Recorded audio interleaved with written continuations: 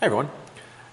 In this question here, I'm being asked to take this expression and rewrite it, okay, using or with this restriction here in mind here. So the log base 3 of x is equal to 15.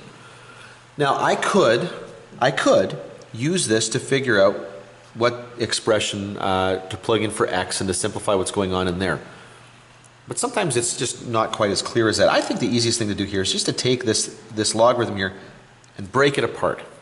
Now remember, 1/3 of x is basically x over 3. So when I have the log base 3 of x over 3, which is what that is, 1/3 of x, this is the log base 3 of x minus the log base 3 of 3. Okay? Division becomes subtraction.